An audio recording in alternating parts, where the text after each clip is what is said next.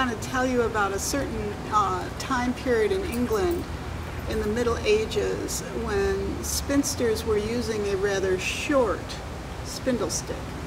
And there are 2 or 3 points of, you might call them references to these sticks. The most powerful and interesting would be the actual finds from Coppergate, which is now York, England.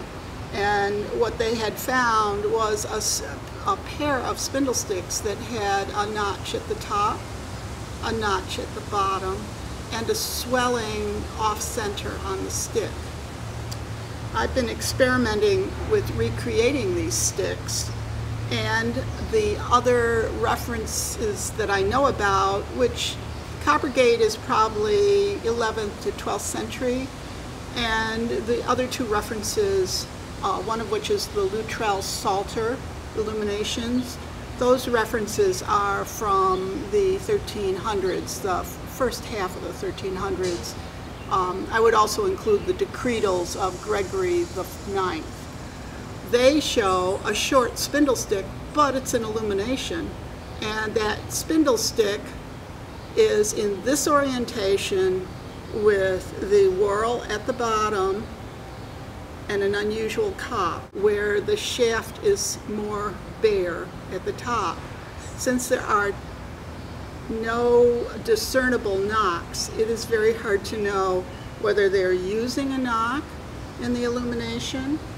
In England at that time period, they're using a relatively unshaped top, perhaps just straight, or they're using a knock at the top but no knock at the bottom, unlike the Coppergate York finds.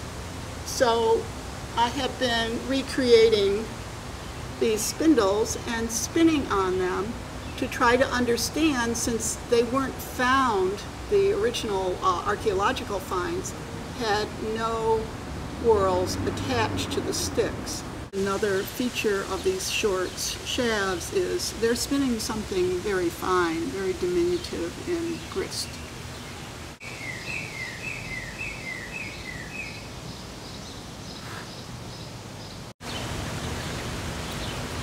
Don't worry about the rain. Just keep talking.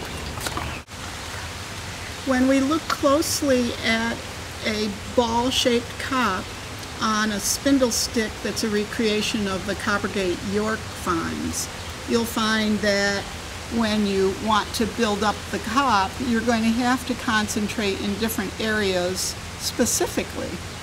And what you do initially is you make sure more is wound in the middle on the stick. And as it builds and becomes fatter, you still can go back and forth, but you want to end, if you're spinning top weighted, you end down here and you do your half hitch to the top. Make sure it's tight so it hangs on. If you are spinning bottom weighted, then the rule is you end up below the cop on your way up to the hitch and pull it tight. Now what's happened here is it didn't stay at the bottom, and now it won't tighten down. You'll drop your spindle. So at the bottom, make sure it's tight and come up like so.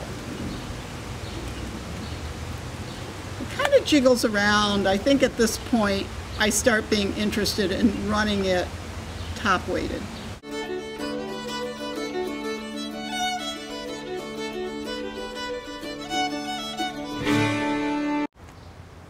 Hey, Mom. Yeah? Knock, knock. Who's there? Spin. Spin who? It's been too long since I've seen another video for you. Hurry up.